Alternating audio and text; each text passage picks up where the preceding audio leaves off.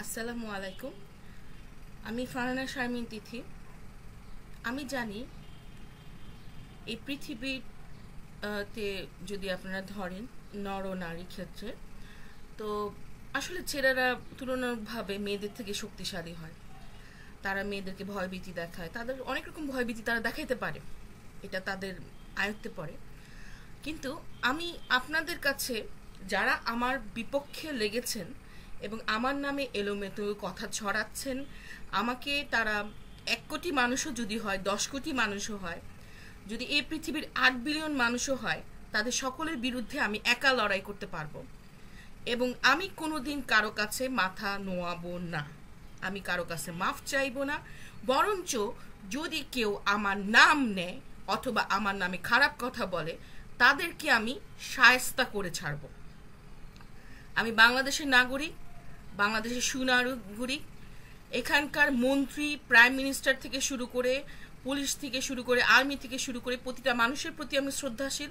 আমি আশা রাখি তারা ন্যায়ের পক্ষে থাকবেন। তারা যদি ন্যায়ের পক্ষে নাও থাকেন, তাতেও আমার কিছু যায় আসে না। আপনারা আমার যদি নিরাপত্তা না দেন, আমি কারো হাতে পায়ে ধরবো না যে আমার নিরাপত্তা দেন। কারণ আমি আপনাদেরকে কনফার্ম জানাই দিতে চাচ্ছি, আমার ওজন বর্তমানে 90 কেজি অথবা 95 কেজি। আমি রোজ 3টা মানুষের খাবার খেয়ে থাকি, রোজ 3জন মানুষের খাবার খাই। যখন আমার আব্বা বেঁচে ছিলেন, আমার আম্মা বেঁচে ছিলেন, আমাকে 10 জনের খাবার খাওয়াতেন। আমি ছোট থেকে জুডো কারাতেও শিখছি, আমি মারামারিও করতে পারি। শুধু তা না, আমি একসাথে 10টা মানুষকে পরাস্ত করতে পারি এবং কন্টিনিউয়াস 1 ঘন্টা ধরে প্রায় ধরেন 10,000 মানুষের বিরুদ্ধে লড়াই করার মতো ক্ষমতা আমি রাখি। কারণ আমি রাজ পরিবারের মেয়ে, জমিদারের বংশ থেকে আসছি। আমাদের পরিবারে এরকম সবাইকে, ছেলে মেয়েদেরকে এরকম প্র্যাকটিস করানো হয়। তা আমি এই প্র্যাকটিসটা শিখেছি এবং আমি পারি। আমি যখন একা একা রুমে থাকি, আমি বিভিন্ন মার্শাল আর্ট, বিভিন্ন ধরনের প্র্যাকটিস করি। আমি লাঠি সোঁটা দিয়েও মারামারি করতে পারি, আমি তরবারি দিয়েও মারামারি করতে পারি। শুধু তা না, যে কোনো ধরনের খেলাধুলাও পারি এবং রণকৌশল বলে যত কিছু আছে সব কিছু আমার আয়ত্তে আছে। আমি আপনাদের একটু দেখাতে চাচ্ছি, এইটা হচ্ছে গিয়ে আমার হাতের একটা শক্তি। এটা মনে হয় সালমান খানেরও নাই। আমার যে শক্তি আছে, আমি যে বডি বিল্ডিং করছি, এটা মনে হয় সালমান খানেরও এত মোটা হাত নাই যেটা আমার আছে। এবং আমার মুষ্টিবদ্ধ একটা হাত মনে দেখছেন, আমি 210 ছুরি পরি এবং এটা কম কষ্টে বানানো না। এই একটা হাত যার গায়ে পড়বে, তার অবস্থা 12টা বেজে যাবে।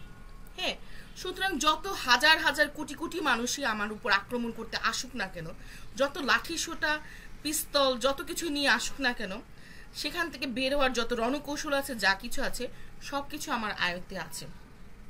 সুতরাং আমাকে মারার ভয় দেখিয়ে আমাকে ভয় দেখাবেন আর আমি আপনাদের হাত দোহাই দিব, সেটা আমার পক্ষে সম্ভব না।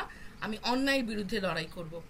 আমাকে যদি দেশের মানুষজন, আমাকে যদি প্রধানমন্ত্রী, প্রাইম মিনিস্টার কেউ যদি আমাকে প্রোটেকশন না দিতে পারে, তার প্রোটেকশন নেওয়ার সমস্ত ক্ষমতা এবং কার্যক্ষমতা, অ্যাবিলিটি আমার মধ্যে আছে। আমি রাজ পরিবারের মেয়ে, আমি আমার নিজের প্রোটেকশন নিজে দিতে পারি। আমি কোনো পুরুষ মানুষের হাতে পায়ে ধরবো না, আমাকে রক্ষা করেন প্লিজ, আমাকে বাঁচান প্লিজ, নো। এবং আপনারা মেয়েরাও কখনো কোনো পুরুষের কাছে গিয়ে হাতে পায়ে ধরবেন না, আমাকে বাঁচান প্লিজ। নিজের প্রোটেকশন নিজে দিতে শিখুন।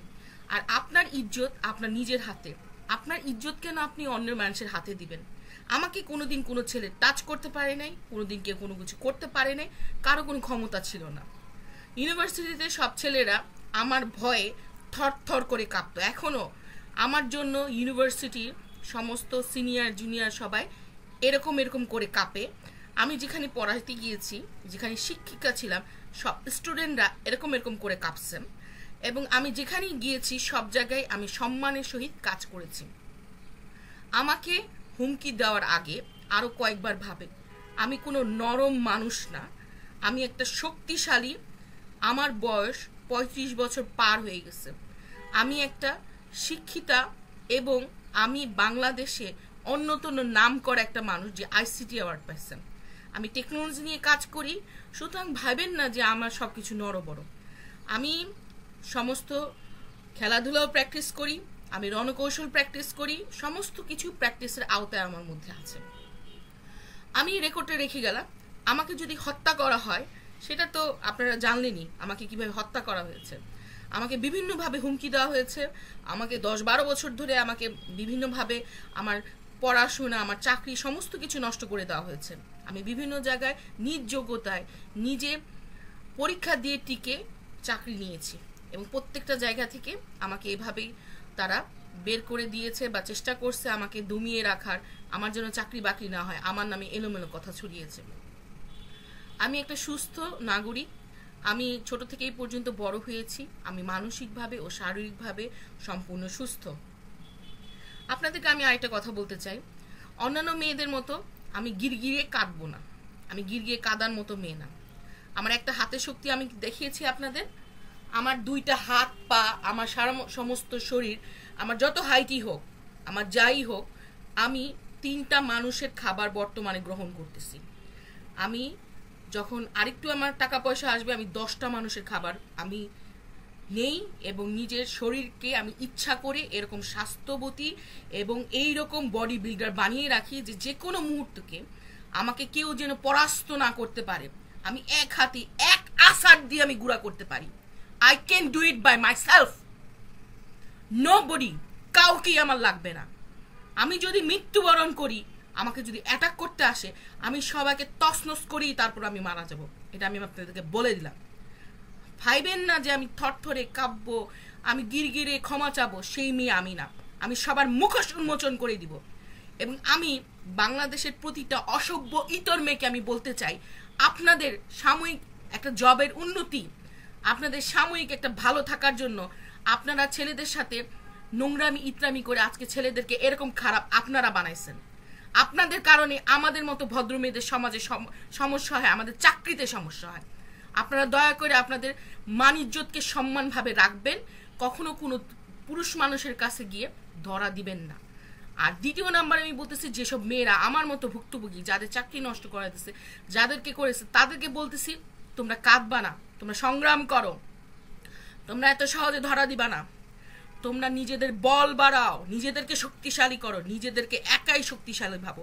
যদি তোমাকে দেশ, তোমাকে যদি সমাজ তোমাকে সুরক্ষা না দিতে পারে, তোমার নিজের সুরক্ষা তুমি নিজে করো।